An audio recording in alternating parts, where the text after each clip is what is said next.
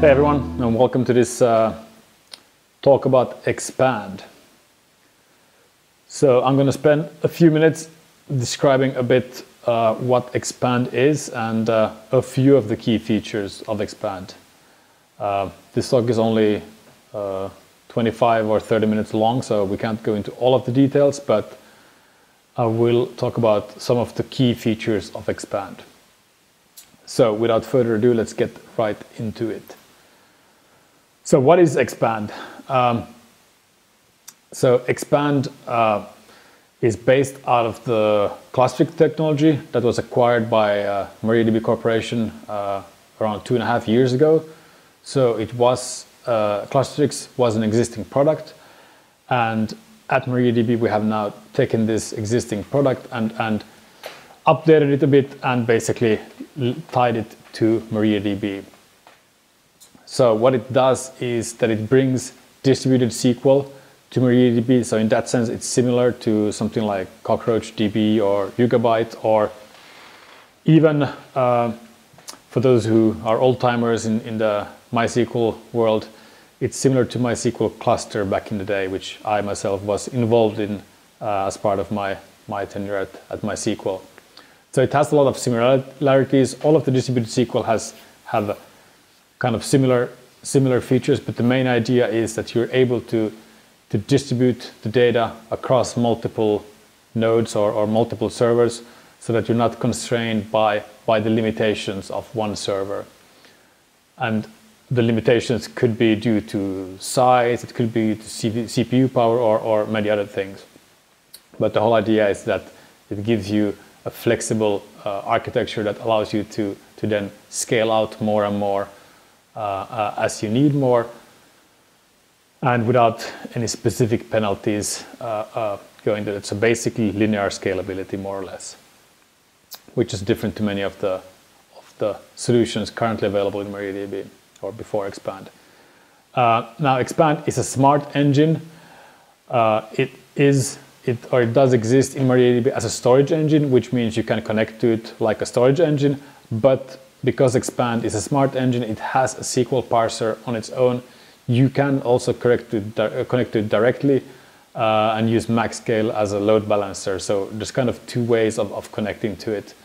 I'm not going to talk in details about the difference between these two, but basically, obviously, if you connect through MariaDB, you get all of the features of MariaDB. If you use a direct connection, what in our documentation is called the performance topology, then you basically don't have all of the features of MariaDB, but you have the Xpand's native features available. All right, so let's look a bit further at the characteristics of Xpand. So it's built on a shared nothing architecture, which basically means that the nodes are fully independent. There's no shared memory or shared disk or anything like that. All the nodes have their own hardware, and then they communicate over the network. Xpand provides total elasticity. You can add nodes or remove nodes from an Xpand deployment,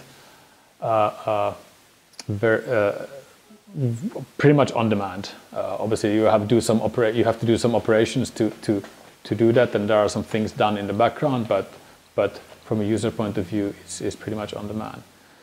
Xpand is very self-managing in that it does a lot of things automatically behind the scenes, like redistributing data and things. So when you add nodes, data is automatically redistributed and things like that. And we're going to look at some of the details on how that is done as well. Xpand is fully ACID, basically provides strong consistency. It's not like some of the NoSQL solutions out there where there's eventual consistency, but this is strong consistency. When a transaction has been committed, it's been committed everywhere. There's no way of seeing data in a previous version of seeing data somehow out of date. It's completely ACID. It supports standard SQL. The Xpand nodes themselves, when connected directly, has a very rich SQL parser. It doesn't support all of the SQL that you get through MariaDB using it as a storage engine, but most of it. And one of the cool features that I'm not gonna dig into that much deeper on this talk is how joins are handled, where they're kind of partially executed by each node, and then the node is executed by the first node, then goes to the second node and executed further. So it's kind of a really cool way of handling nodes and kind of optimized for being distributed, as opposed to using something like a nested loop join or something that's the default in other engines in MariaDB. It has continuous availability, basically automatic failover when a node goes down. It basically transparently handles failovers and data distribution, and that's something we are going to look at how this is done. Anyway, so those are the pretty cool features of Xpand, and let's look a bit further at the architecture. Here I have listed an architecture where Xpand is as a storage engine, which means that you do have a MariaDB server in front of the Xpand storage engine. But if you are using the performance topology, you would basically have a similar setup. You just wouldn't have MariaDB server in front, but you would connect directly from the application through MaxScale or something, and then directly to the Xpand nodes. The green box here could be the application that connects directly, or it could also be that you have MaxScale in between. Typically, we always recommend to have MaxScale or a similar load balancer in between to kind of transparently hide things like node failures and adding nodes and so forth. If you use MaxScale, you don't have to, the application doesn't have to be aware of what the current node topology is, which nodes are available, have you added more nodes and so forth, but MaxScale will transparently take care of that, and the applications just have to connect to MaxScale. So I think for the purpose of this example, it's better to look at the green box as MaxScale, and then the application connects to MaxScale. In order to guarantee high availability, you need to have at least 3 nodes in Xpand. Xpand does run in a single node setup, but as it is supposedly used, as it is used mostly for distributed SQL for HA, you do want to have HA, and you do want to have a minimum of 3 nodes. The reason why you need 3 nodes is, of course, to avoid a split brain scenario. If you only have 2 nodes, then it's impossible to distinguish. Because in a network setup, it's impossible to distinguish a network failure from a node failure. With a 2-node scenario, basically, as soon as one node fails, the other node would have to fail as well to ensure that there is no split brain scenario. Hence, 3 nodes is the required minimum, because then if one node fails, the other 2 can continue because they have a majority of the nodes. Right, so let's look a bit at how the data is distributed and what goes on inside Xpand. So in Xpand, each table and each index will be divided into something called slices. Here we're going to kind of look at how it would be done for one table, but this is done in your database. This would be done for every single table. Every single index would have the same kind of distribution. So here we have an Xpand table. It will be divided into what's called slices across the Xpand. Now, basically, a slice is like a certain amount of rows in the table. It's like a partition, except that you can't really specify how this table is partitioned. It's done basically automatically by Xpand, typically using a hash value of the primary key. Anyways, on this example, we have 3 nodes. So we will have 3 partitions, which is here represented by the different colors. Here you have a blue, a gray, and a green. So basically, each of the parts of the table will go to one node like this.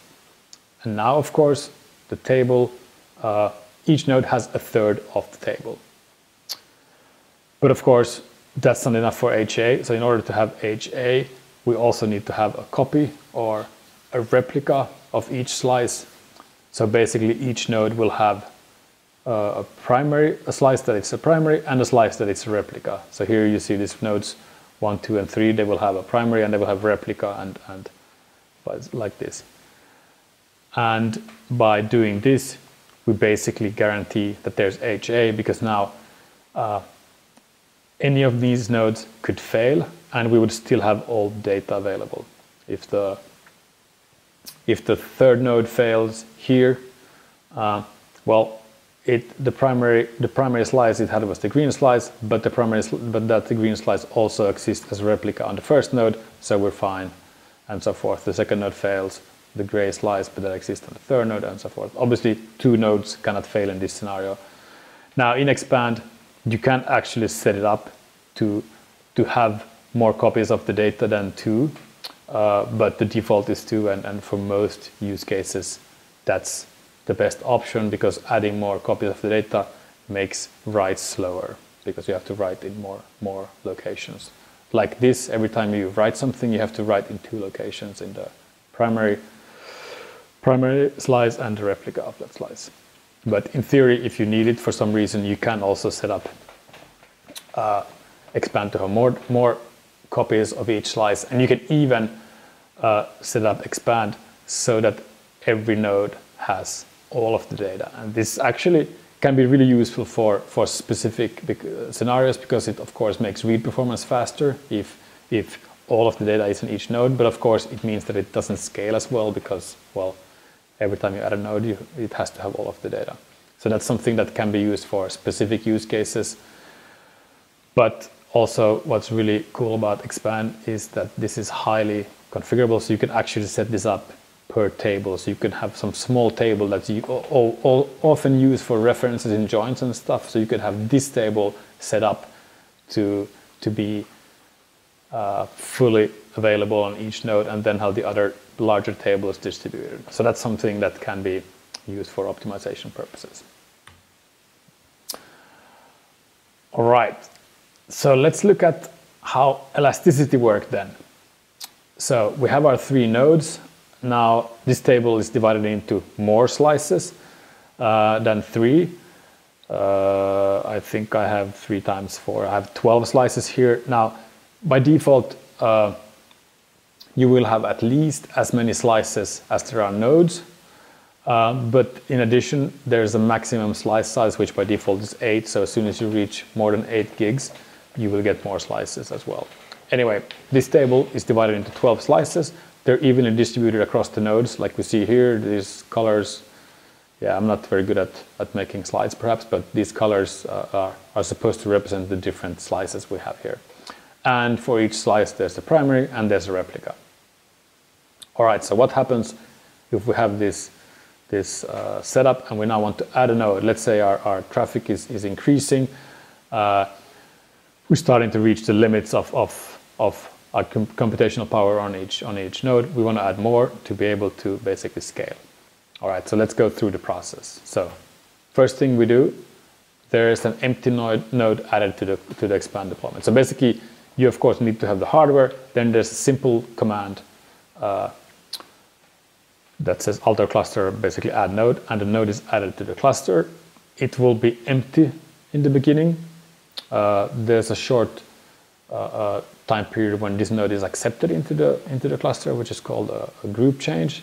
And after that, everything is fully available. This node has no data yet, but everything is fully available. Then the background operation starts. So basically in the background, the rebalancer starts copying primary and replica slices from the existing nodes to the new node. The purpose of this is of course to rebalance the data. So we had our 12 slices distributed on the 3 nodes so that each node had 4 primary slices and 4 replica slices. Now when we add a new node, basically it will take 1 primary slice from each node, this one, and this one, and it will then take 1 replica slice from each node and copy them over to the new node. So we end up with a new setup where instead of having 4 plus 4 slices on each node, we now have 3 plus 3 slices on each node. And we can see that by that, we basically have changed or been able to balance the traffic and the load more evenly. well, more evenly, on over 4 nodes instead of over 3 nodes. So that's pretty cool. And that's done in the background. You don't have to worry about copying slices or whatever. The rebalancer does it for you. So you basically, you get the hardware there and you do your auto cluster add node command, and everything else is done in the background. So that's pretty cool. Now, what about the opposite? What about removing a node, or if there's a node crash? The operations are pretty much the same, so this works in both scenarios. It could be that a node fails, or that you, for some reason, want to remove a node. Similarly, when you want to remove a node, it's a command, but the same steps are taken if a node crashes. So first of all, let's say this node crashes in this scenario. So node 4 has crashed. First thing to figure out, can this cluster continue? Do we have all of the data? The answer is yes, obviously, because the cluster was set up so that a node can fail. All of the nodes that were primary on the third node are as replica slices on the other nodes. So that's the first thing. It goes into the group change protocol again, where the nodes figure out, can they actually continue? And yes, they can. And then what happens after this depends on a timeout, because of course, if a node fails, it could be that it just had a temporary error and it's going to come back up. So you can actually set a timeout. How long does your cluster continue in a mode where it's more vulnerable? Because here, of course, we don't have copies of all of the replicas. We have all of the data available, but we lost a fourth of everything, which means that we don't have copies of all of the data. So there are some slices here where we only have the primary and there is no copy. So it's kind of a vulnerable situation. Right now, if we lose another node, we will be in trouble. But of course, if the fourth node is just rebooting, it's not worth starting to move slices around yet. But so there's a timeout, and once you hit this timeout or time limit, then the rebalancer kicks in again. And the first thing we do is, well, we reconstruct, or we basically copy new primary slices from the replicas. So basically, of course, all the replicas are available. So for each primary that was lost, we take the replica and it's copied as a primary to another node. So that's the first thing. Now we have all of our 12 primary slices available as primaries. And then we do the same thing with the replicas. So we recreate replicas of all of the primaries. So now we have 12 replica slices as well after this operation. And again, this is done in the background, and it doesn't really affect traffic in any other sense than that it keeps the nodes busy. And now we're back to 3 nodes, and we have a copy of everything. So that's basically how removing a node or losing a node is done, because the steps are the same. So that's pretty cool. So you can both add nodes and remove nodes. And the rebalancer does everything behind the scenes. So that's basically the coolest part of Xpand is the rebalancer. So let's look at what the rebalancer does. So with the initial data, the rebalancer is the part of Xpand that basically distributes your data into slices across nodes. It's the one who decides which slices go where and so forth. So that the rebalancer is key already with the initial data. When you have data growth, it also splits large slices into multiple smaller ones. So for example, when you reach your 8 gig limit on a slice, the rebalancer will split it into smaller slices. And then of course these will be distributed across the nodes as well. In some cases you might have skewed data. You might have nodes that are much larger than others. So it does that too. It redistributes data to even out across nodes. Or you might have one node that has more data than others, or something like that. You might have hot data. You might have one slice that is used all the time for some reason. The rebalancer will notice this, and it will split the slice into smaller slices and redistribute them across nodes. And all of this done again behind the scenes. And as we saw with node failures, what the rebalancer does is, well, it reprotects the data by ensuring that there's multiple copies. So basically, as we saw in our example, when one node failed and we lost the copy of many of these nodes, and the primary, but we had the copies, then the rebalancer was the one that made sure that we recreated copies of all of the nodes. So we ended up in a state where we had 2 versions of every single slice. That's the rebalancer. And of course, elasticity, when you add nodes, remove nodes, it's the rebalancer that makes sure that we copy data. So similar to node failures, it redistributes them or copies them and so forth. You can also set up Xpand to be availability zone aware. So if you're using Xpand on EC2 or some other cloud scenario where you have availability zones, you might want to set up Xpand so that in case a whole availability zone is lost, you still have all of your data available. And basically the rebalancer can be made availability zone aware so that it balances data across availability zones, not only across nodes, but even across availability zones, right? So it's really cool. It's pretty much one of the secret sauce or key features of Xpand that makes everything in Xpand work well. And that's basically the basic intro into Xpand. There's a lot more, obviously. We could go into how joins and other queries are executed and so forth. We don't really have time for that in this talk, so I'm gonna stop here.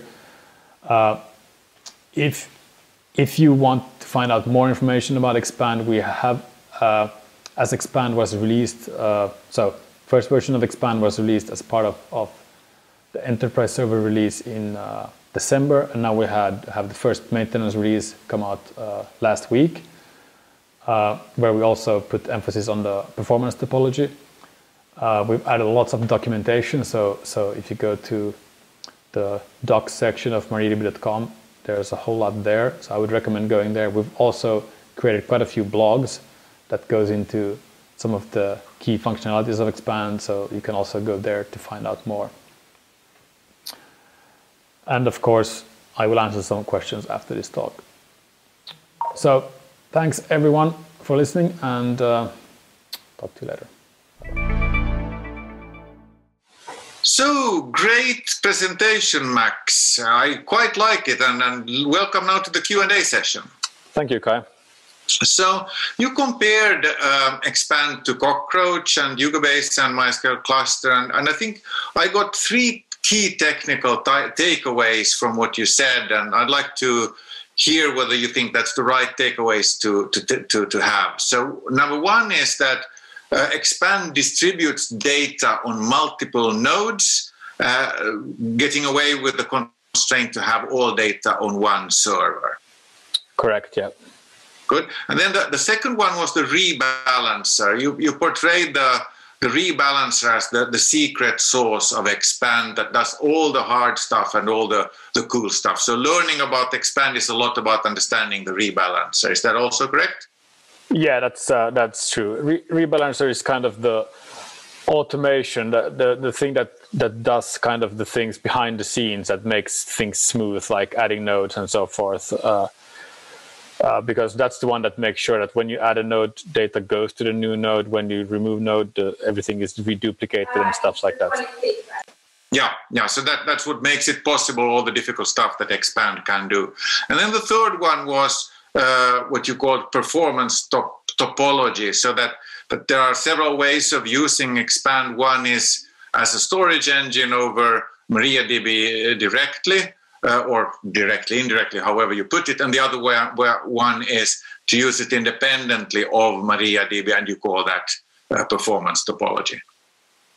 Right, yeah, so that's that's what we call it, yes, in our documentation. So I want to use the same name, right, so that it could be easily found. But because Xpand has its own parser, it allows you to do this, yes. Mm-hmm. So then the first question I have is, if you have this performance topology and it sounds cool with performance, so what's the benefit for the end user of using Xpand as a storage engine? So like the benefit is that MariaDB MariaDB server in itself has a lot more features than Xpand has baked in. So you get the benefit of all of the features of MariaDB. For example, the audit plugin, like if you need auditing, if you use MariaDB server, then you get all of the auditing features. For example, all of the security feature, the password plugins and all that, MariaDB has a lot of these that Xpand doesn't. And of course, you can also then use native or local InnoDB tables and mix with Xpand and things like that. So it adds a lot more compatibility with MariaDB and also a lot more flexibility in what you do.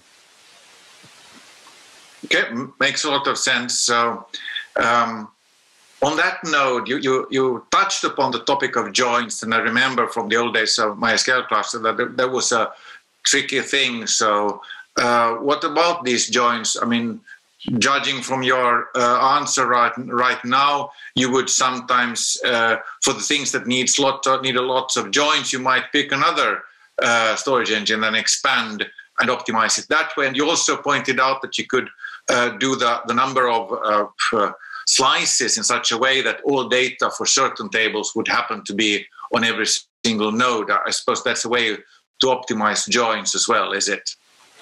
Yeah, exactly right. So I mean, the data is still distributed, so you still have like some penalties when you do lots of complicated things where you have to go to different tables in different places. You do have network hops. It's not as bad as it could be, because if you do a nested loop join, then you typically go and get one row from the first table, then you go and get the second row, and every time you go and get a new row, it's network hops. You will have a lot of networks hops. Now, in Xpand, there's an optimized way of doing joining where it builds a program and then it sends it to each node, and each node does its own version of the program. So you kind of do a lot of local computations on each node.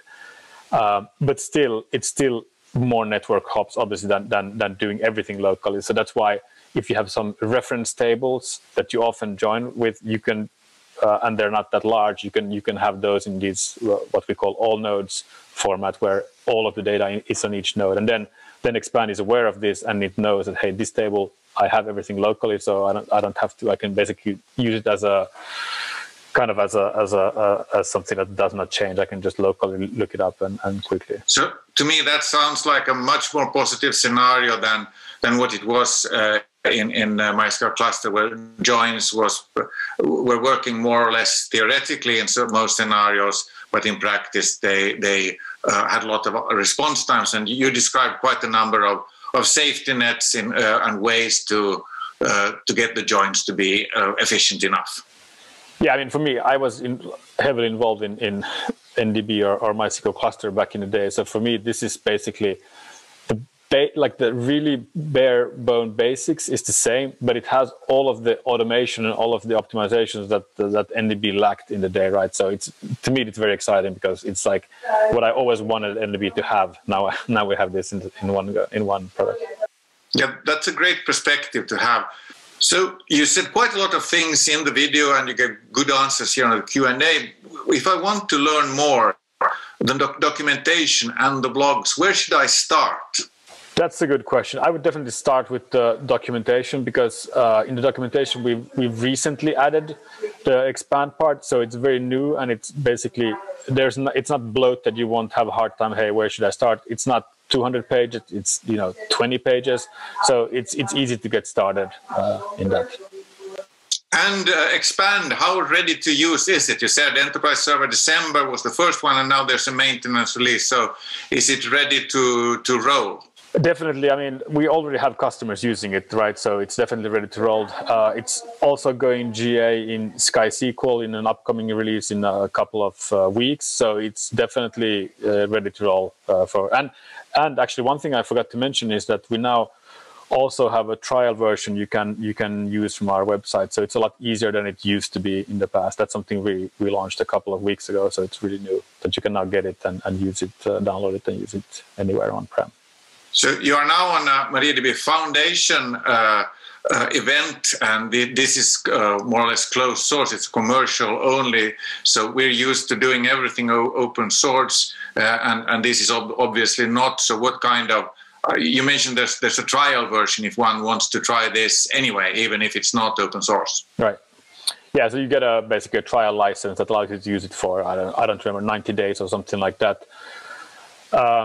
We're still looking into what to do. Like right now, it's a proprietary license source code. We're looking at different options going forward, but we haven't yet decided exactly where to go with that. But it's something we are looking into actively. Great. So thank you, Max, for that. Thank you, Kai.